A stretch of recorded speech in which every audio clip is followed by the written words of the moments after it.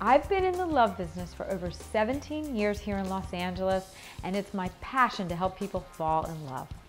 Renee Piane is a master at connecting people. She's an internationally known love and dating coach, the author of Love Mechanics, and the president of RapidDating.com. Some people call me an Italian yenta, other people call me a dating diva. But the real truth is, I'm here to inspire you to believe in love and offer you the techniques and tools to help you achieve your goals in love. A popular lecturer, talk show host, and guest, Renee's work has been featured on TV, radio, and newspapers nationwide. She's helped thousands find love. I get so excited when I get letters from couples that have met through my business.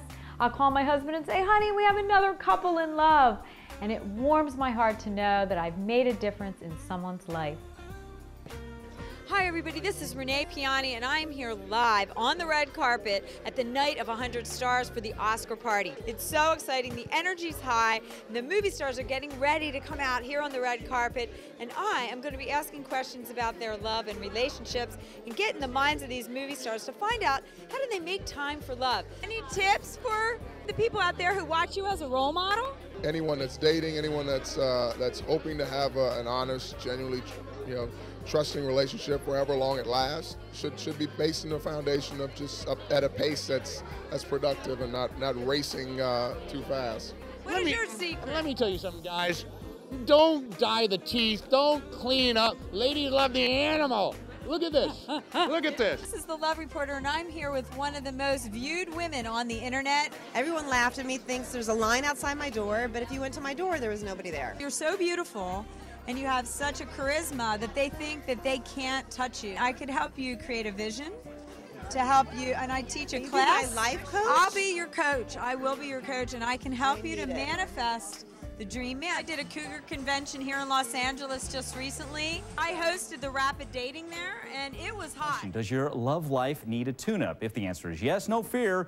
We have some solutions for you in the name of Renee Piane, the author of Love Mechanics. And I'm hoping to give the listeners and everybody out there some tune-up tools to inspire them not to give up on love, because it can happen at any moment, anytime. Everyone out there is looking for love and connection, so I help people with a lot of power tools, and I see what goes on between men and women, and there's a lot of tuning up that needs to be done.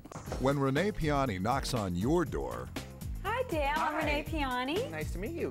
Nice to meet you too. You ready for your tune-up? Oh, all stoked. It's time to get moving. She's the co-founder of Rapid Dating USA, as well as an image and dating makeover consultant.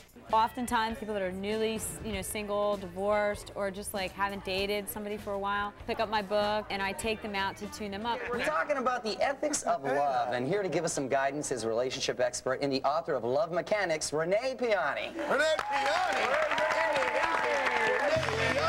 Thank you. Come on in. Over here. Nice to see you again. Yeah. First of all, who determines the ethics of love, Renee? I think it's an individualized thing. Everybody has an internal voice inside of them that determines their ethics. Right. And it's individualized depending on their values and the way they've been brought up. Now, my gut reaction to some of those scenarios was immediately, yes, no, oh my God, that's disgusting. Right. So who decides what's right and wrong? I think that the person inside, every one of us has this voice inside of us that goes, God, that's just not right. But some people, based on the media and the things about sex and all the stuff that is sizzling us, pushes us to do things that we might not want to do. Now, these colors are a lot more sensuous. Women like to make sure that they look good in, their lingerie and stuff. So you have to have the environment. All right, you ladies agree with me. Now, get those on. Now, the other thing for simply creating a romantic environment is a coverlet and sheets. These guys, so you can tell they don't make the beds very often. This is so fun. Okay, now don't beat up the pillows. Okay, now we're gonna put these. I've never done this before. I know. Well, we noticed. Intercourse changes the course of the relationship. Right. So I tell guys, not to push the woman to have intercourse, and then he'll usually get sex sooner. Yeah. Because if he doesn't push it, she's going, why isn't he pushing it? Yeah. What's going on? I want the booty. I started teaching seminars called The Smart Man's Guide to Understanding Dating, and most of all, attracting women, and it turned out to be a big business for me. A lot of the men were coming for makeover. We completely cut off all of his hair. We colored it with an ash brown color. Guys, I wouldn't suggest going anywhere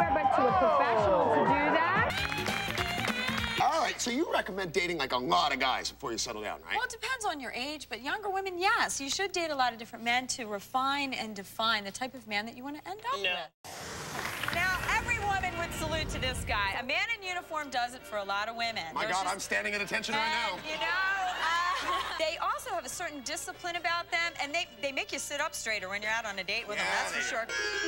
This guy, he can align your chakras, okay? He can teach you tantra, he can take you to the yoga classes, great at massage, you know, he's very into your feelings, helps you get more in touch with your spiritual side.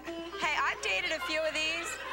They work for me. I think Mario would be the ultimate fantasy boy toy for most women in America. What happens with the fantasy boy toy, though? The boy toy thing, don't you just dig the physical part of the relationship and then you dump them? Well, I would say yes, in most cases, yes. Wow. So sometimes the younger boy toy turns into a husband. After writing 2 books and helping thousands find love, now it's your turn to get back into the driver's seat of your love life.